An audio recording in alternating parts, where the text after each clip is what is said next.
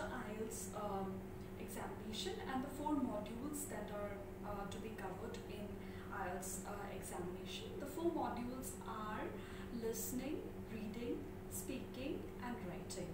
On a single day, listening, reading and writing is taken together, and on a separate day, either the day before or after, speaking is done. So let's start with IELTS listening. We will do a briefing about IELTS listening.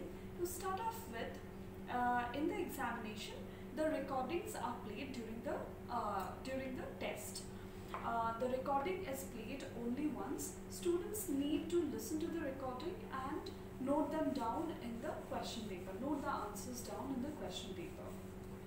There may be conversation between two people on an everyday social situation. For example, conversation regarding an accommodation.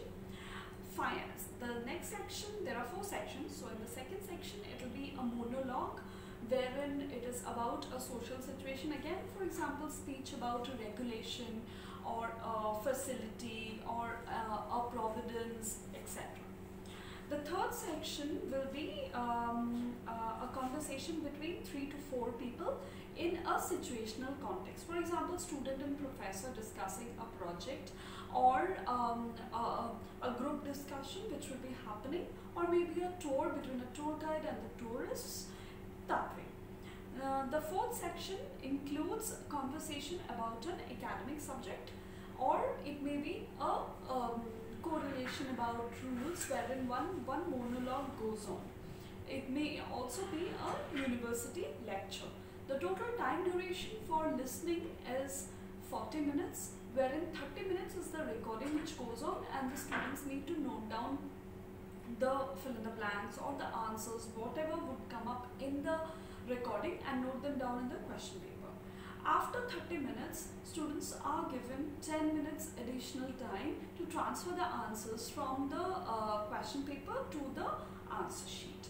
So that is how it is set up. Now, recordings are played only once, so you must be very careful while answering them.